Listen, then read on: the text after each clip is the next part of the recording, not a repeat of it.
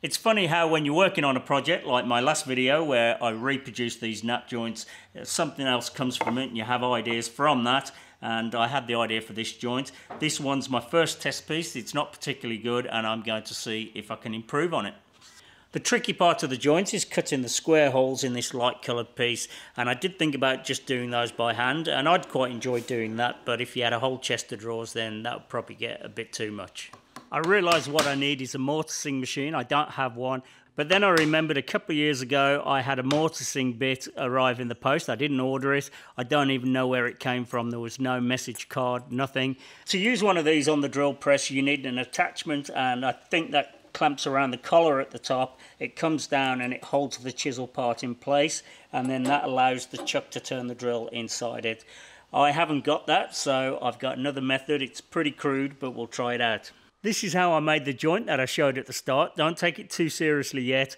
I put a couple of loose fitting skateboard bearings on there, and then I put it in the drill press with a nut tight between the bearings and the chuck. Using a guide that I roughly made, it holds the chisel and stops it turning while the drill clears most of the waste, and then the chuck pushes the nut and the bearings into the chisel so the chisel can square the hole up.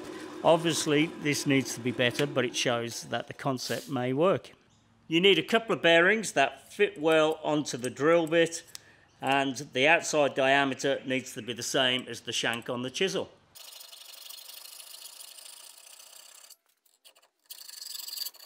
One of these mortising bits only costs around $12 off eBay. A couple of bearings cost a few dollars, and you could even manage with one. I thought a second one may help a little. With a collar made from whatever you have lying around and a couple of hose clamps, it takes 5 minutes to put together.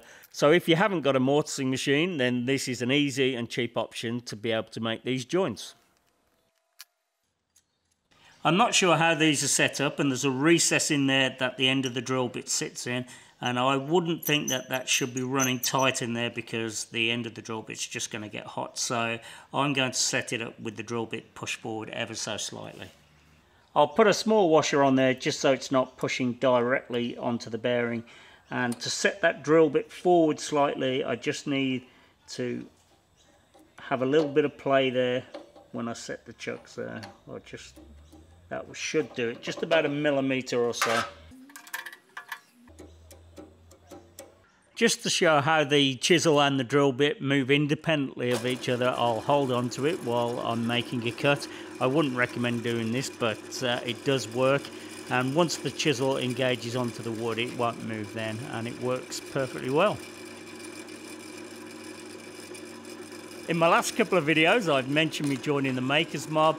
I'm now excited to tell you that my first woodworking tutorial is up and live, and here's co-founder Adam Henkel to tell you a bit more. With woodworking tutorials from YouTube's top makers like Jimmy DiResta, the Samurai Carpenter, John Peters, and Blacksmithing with Liam Hoffman, we are so excited to welcome Neil to the Makers Mob team. Along with over 40 woodworking projects, Neil's first project is now live inside the Makers Mob. And for the first 100 people to sign up in the description below, we're going to give you 50% off your first month. So click the link below, see if that deal is still available, and along with the rest of our world-class woodworking community, I'll see you on the inside. I've just been experimenting with a couple of improvements, and this is just temporary. We will do a better job, but I put vice grips on the collar here, and when I start it up, you can see that it stops that from turning, but I will make a proper holder to do that, probably out of plywood.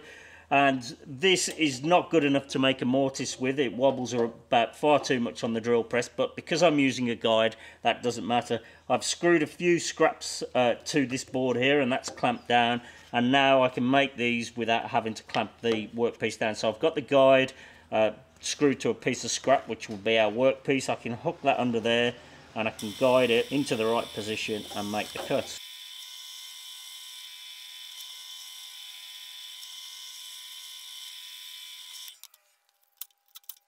So now I just need to make a better guide and make a better base and make a holder for this. But you wouldn't even have to do that if you didn't want to. You could make one out of plywood, it's just not going to last, and you could just use vice grips for that and a few scraps there. I'll start with the template because that's the most important part. I've got this piece of laminate flooring. It's pretty hard wearing and it should last fairly well, but I'll just have to see how that goes. I'm using a template that I printed that I made in Illustrator. The squares are 3/8 of an inch and the gap's 1/4 of an inch, so I've put a gap at the end and that's why I folded it and started the template there. I've taken the drill and chisel apart, and using the chisel I'm marking where the holes need to be, paying close attention and being as precise as I can.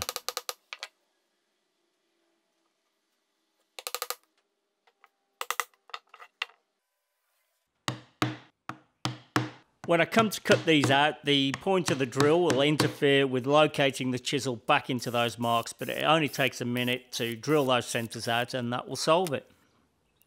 I'm being extra careful to set the chisel back into those marks. This may not be 100% accurate, but it will be close, and I reckon it will be close enough.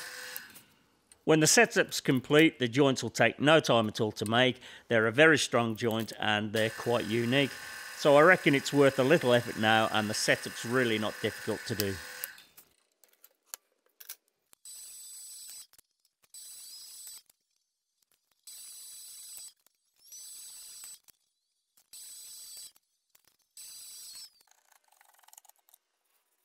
To move the video along, I've spared you the tedium of me cutting a few pieces that make up the base.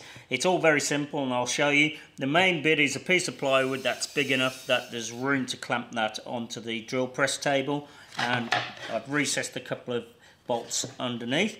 And then next I've got a piece here that's an offcut of the workpiece that we're going to use. If you use a different thickness workpiece, then you'll need to make a new one of those, but all you need to do is chop it off and drill a couple of holes. That's all there is to it. And then next I've got this piece, which is the same material and the same thickness as the template. And then I've got a piece of plywood with a cutout there. I've bolted it. You could screw it, but there's quite a lot of force goes on the underneath there, so I think bolting is better. There's nothing precise about this. We don't use the back of the fence there. The only thing we use is the underneath of this hook. Next I'll make the arm to stop the bit from spinning, but again you could just use vice grip, so this step is totally unnecessary. I'm also making a couple of rings to go either side of the arm, which are even more unnecessary as they're just there to hide the clamps and make it look a bit better. It doesn't need much at all to stop the bit from spinning, as I showed by holding it lightly with my finger and thumb. I'm going to thread a bolt straight into the plywood and that will be more than adequate. And lastly, I'll screw those totally unnecessary rings to the top and bottom of the arm. And again, the arm is just to keep the chisel in the correct position. When it hits the pillar of the drill, it can't go any further. It's wobbly, and like I say, this will only work with the template. You wouldn't be able to make an accurate mortise with it. Here I'm trimming down the template. I need the outside edge to be 1/4 of an inch, and it needs to be quite precise. To do that, I'm cutting a little off at a time. I'm pushing the workpiece into the blade while it's not spinning. I flex the blade, holding firmly onto the template, and then when the blade lifts up, the template stays where it is. I make the cut and it will take off just a tiny slither. This method works really well when you want to take just the tiniest amount off something.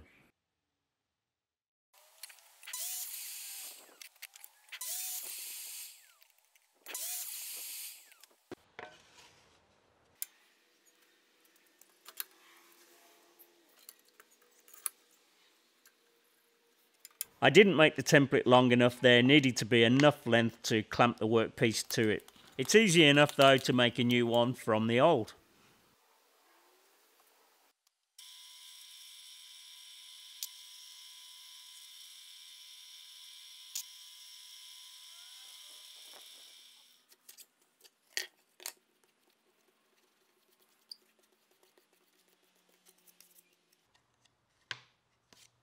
I'm gluing on a strip of plywood for a fence just to make it quicker and easier to clamp the workpiece in position. To reduce tear out, I'll score the back with a mortising gauge.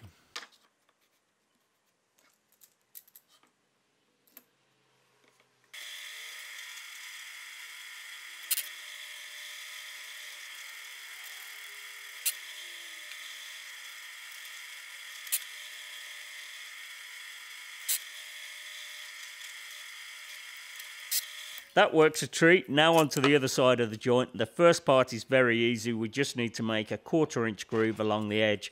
That needs to be 3/8 of an inch or the width of the mortising bit away from the fence. This piece should be at least 3/4 of an inch thick or 19mm. My piece here is a little thinner, 18mm, and doesn't leave much material at the shoulder.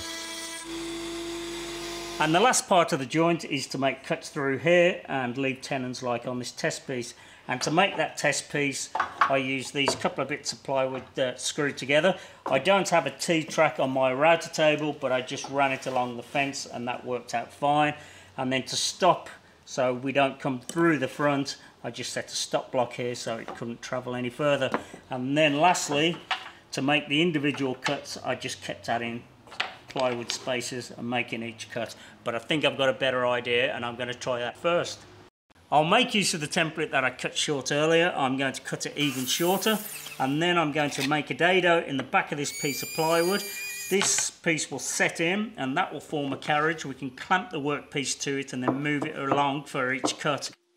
It needs a pin to index the template. To do that, I'll drill a hole using the mortising bit. I'll use the chisel just to keep the bit aligned so I can accurately drill the hole in the correct position. For the pin, I'll make a hardwood dowel. I need a 3/8 of an inch dowel, which is 9.5mm. My dowel maker goes down in 0.5mm increments, so that worked out great.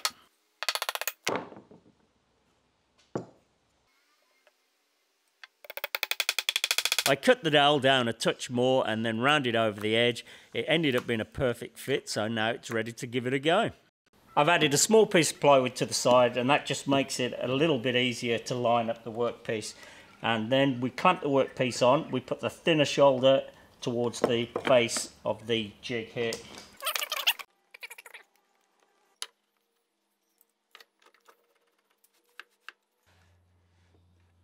And the last part of the setup is to find the starting position and line up the outside of the bit to the outside of the workpiece, just by adjusting the fence. And I'm using a 1, 2, 3 block, but anything square, a piece of plywood, whatever.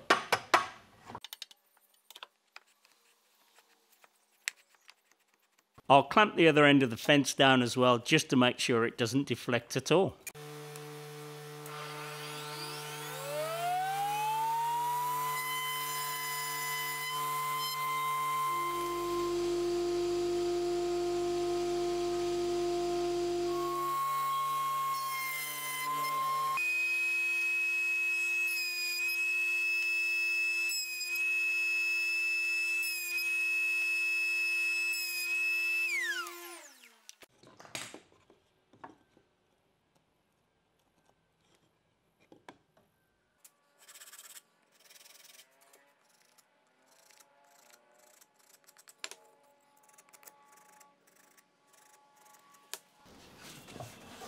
I'll just ease the ends of the mortises over with my marking knife.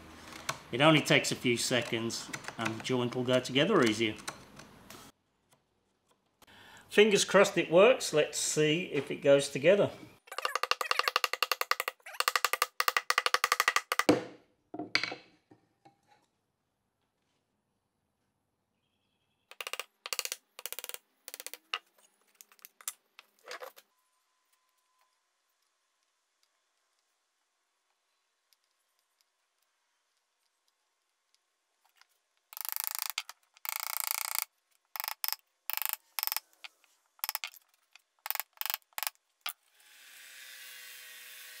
In my last video, there were quite a few comments about how long the jigs would take to make. They really didn't take that long, and these ones would take even less.